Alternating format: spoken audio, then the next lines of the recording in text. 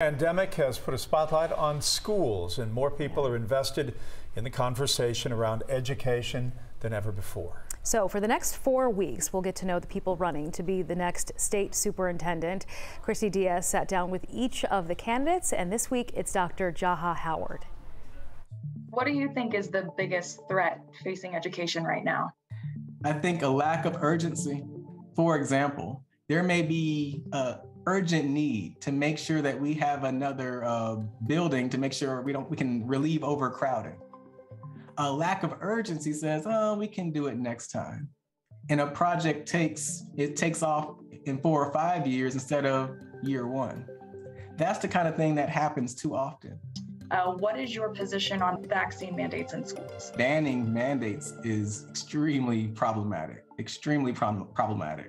And when it comes to a COVID vaccine, I think we should highly encourage, not just with our words, but with our actions, for children to have vaccines if parents want.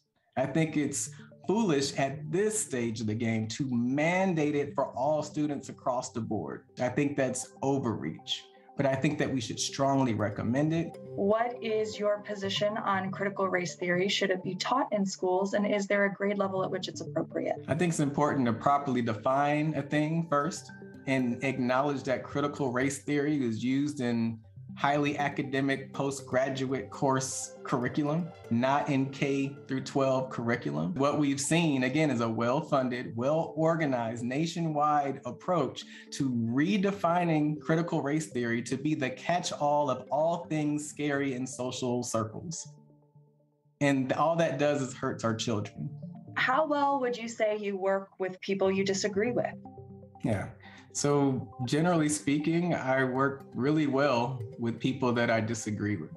At some point, you realize that it's bigger than a disagreement. Do we just go along to get along, or do we say what needs to be said? And that's what I chose. What would you say you've done in your role as Cobb school board member that would make you the strongest candidate to be state superintendent? I gave a voice, and I'm continuing to give a voice for our educators and for our children. For too long, there's a big gap between what's happening on the classroom level and what's happening with policymakers.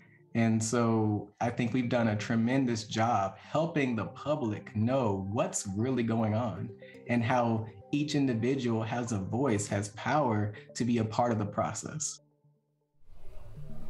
And that was just a small snippet of the conversation that ranged from teacher burnout to the budget.